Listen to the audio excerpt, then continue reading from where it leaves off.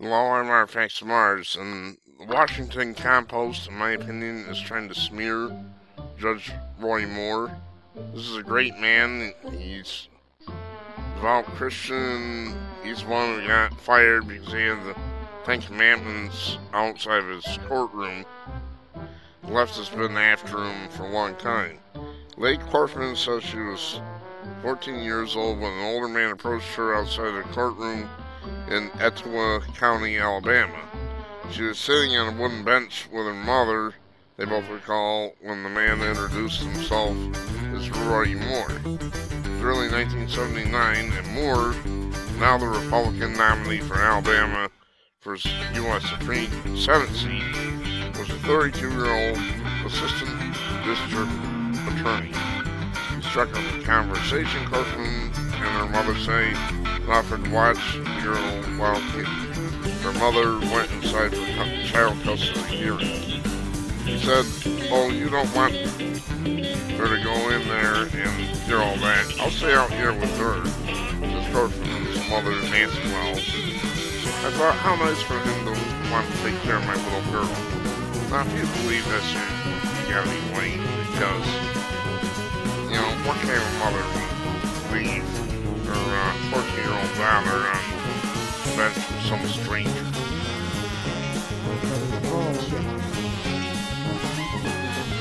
So Corfman worked Chad with her and asked her for her phone number. She says, days later, she says he picked her up around the corner from her house. Ganson drove her about 20 minutes to his home in the woods, told her how pretty she was, and kissed her. On second visit, she says he took off her shirt and pants and removed his clothes. Touched her over her bra and underpants, she says, and guided her hand to touch him over his underwear. I wanted it over with, I wanted it out, she remembers, thinking, please just get this over with, whatever this is, just get it over. Corfman says she asked Moore to take her home, and he did. Two of Corfman's childhood friends say she told them at the time that she was seeing an older man, and one says Corfman identified the man as Moore. That is hearsay and useless. Wells says her daughter told her about the encounter more than a decade later as Moore was becoming more prominent as a local judge. Aside from the Corfman, there are three other women interviewed by the Washington Compost in recent weeks say Moore pursued them when they were between the ages of 16 and 18, and he was in his early 30s. Episodes, they say, they found flattering at the time, but troubling as they got older. None of the three women say that Moore forced them into any sort of relationship or sexual contact. They found another bimbo. Wendy Miller says she was 14 working as Sanders' helper in Gadsden Mall when Moore first approached her, and 16 when he asked her on dates, which her mother forbade. Debbie Wesson Gibson says she was 17 when Moore spoke to her in the high school civics class and asked her out on the first of several dates that did not progress beyond kissing. Gloria Thacker Deason says she was an 18-year-old cheerleader when Moore began taking her on dates that included bottles of Matone Rose wine. Legal drinking age in Alabama was 19.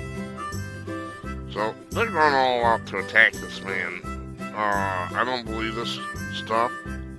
I got something to show you that doesn't prove anything, but just to give you an idea of who Leigh Corfman is today.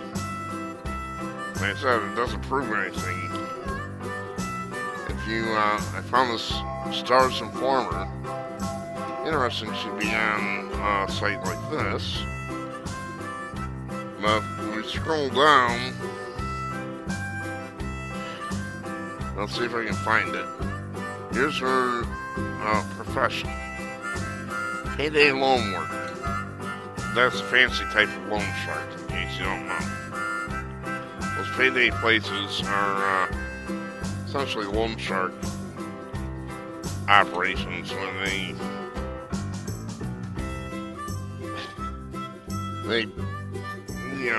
charge people all sorts of huge amounts of interest in order to get their payday early, and then their paycheck goes to the loan shark. Like I said, it doesn't prove anything other than we know what she is.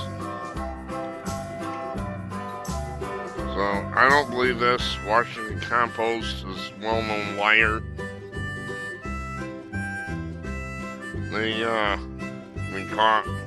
They're caught constantly in different issues, so sorry, don't believe it.